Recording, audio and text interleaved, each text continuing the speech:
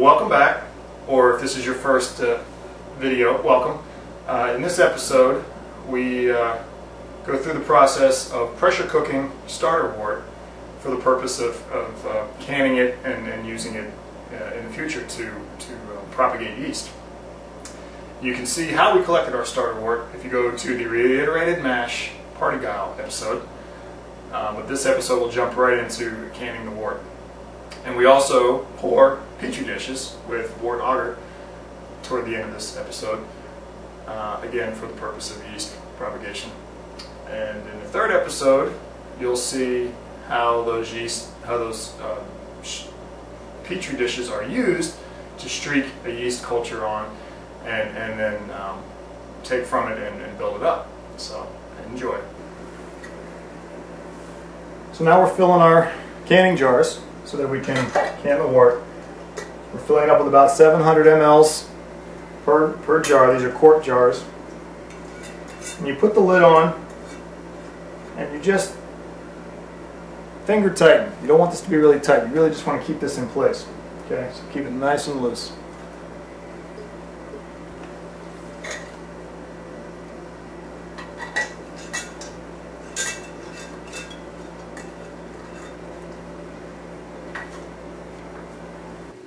Now we're at the point where we're going to pressure cook the starter wort, as well as some glass plates, some petri dishes that we're going to use for yeast culturing, which will be discussed in another video.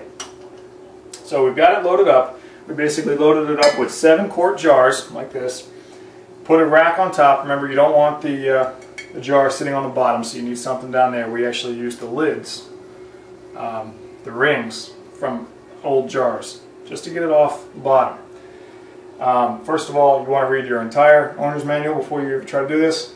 Okay, I'm skipping a lot of steps here, but bottom line is know your pressure cooker before you use it.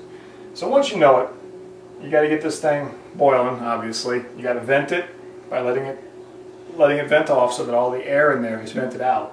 And then you go ahead and put on 15 psi, and we're going to put it on for 15 psi and let it boil for 20 minutes. Okay. All right, we've already gotten through our first round of pressure cooking, and that's what we've got behind me. You'll see we've got our canned wort, which is now a little darker than it was when it went in. So if we look at before, go ahead and pan in if you would, before versus after, you see the ones that are pressure cooked are darker. Well, that's fine because it boiled at 250 degrees. You'll also notice the hot break. There is quite a bit of hot break. In fact, it hasn't settled out yet in most of these. And that's not a problem. They're proteins. They're basically yeast nutrient when you're using them to build up a starter. So no worries there.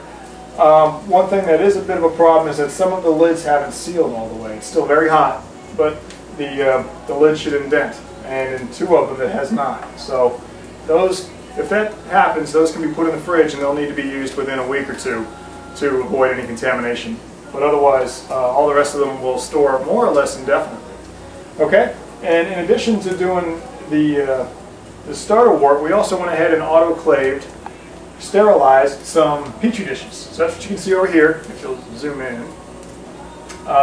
They're still moist. The moisture's going to have to dry up. That'll take maybe overnight. As long as you leave them sitting as such, no dust will get in there. They will stay sterile. And then tomorrow, or even later tonight if we're lucky, we will pour the wort agar in there and allow that to solidify so that we can then use it to culture yeast, to streak yeasts out. And that'll be another episode. We'll go into that in detail later on once these are already poured. So you can hear over here the pressure cooker is sizzling away. We're now going through our second batch. We have one more after this to go. And we'll be done. So it's basically been a very long day, but it's all good stuff. So stay tuned. When we are about to pour the plates, we'll tune back in. All right. Well, welcome back. This is now about 24 hours later after we've finished pressure cooking, autoclaving all of the glassware. We have a bottle that we made in a previous batch that has already been autoclaved and sealed in an autoclavable container of wort agar, and you'll see the recipe on how to make this on the screen.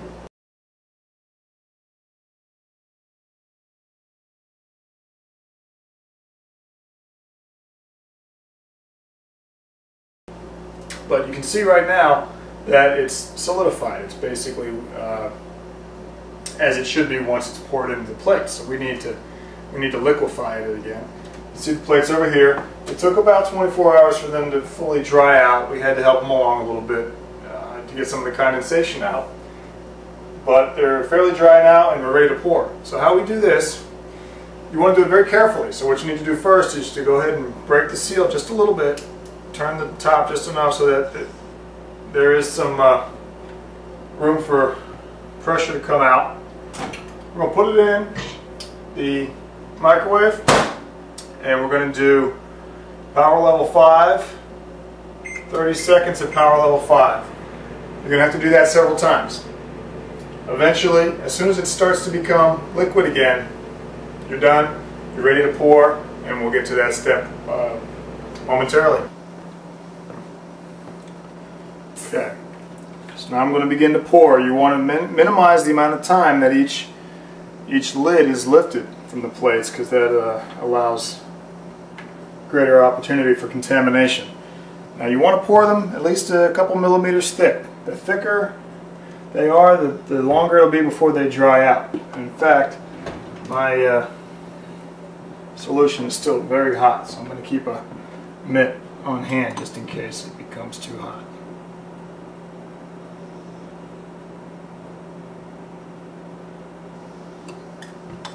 Yep, it's still extremely hot, so be very careful.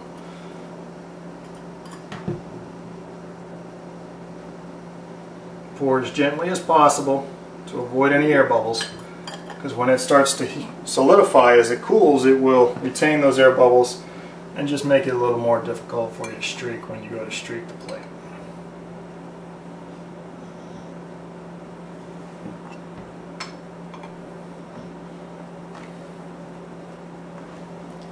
And you may notice there's condensation forming already. Now that's okay. Go ahead and let it solidify, and then as it solidifies, you'll wrap it in either a plastic bag or aluminum foil, and you'll turn it upside down so that the agar is actually upside down. At that point it will have solidified and it will stay. We've finished pouring the plates. They're probably about 3 millimeters thick each, and they're still very hot right now. It'll take a couple hours for them to actually cool down to room temperature, which is where you want them, before you turn them upside down to avoid the condensation falling onto the plate. And once you turn them upside down, you'll store them either, like I said, in tin foil or a plastic bag, something relatively sanitary, or at least away from airborne dust, and leave them upside down, and preferably in a refrigerated unit, in a refrigerator. That way they will they won't deteriorate as fast. They won't dry out as fast. And once it's at room temperature and it's cooled, it's ready to be streaked. So that'll be the next segment. We'll streak a plate with yeast.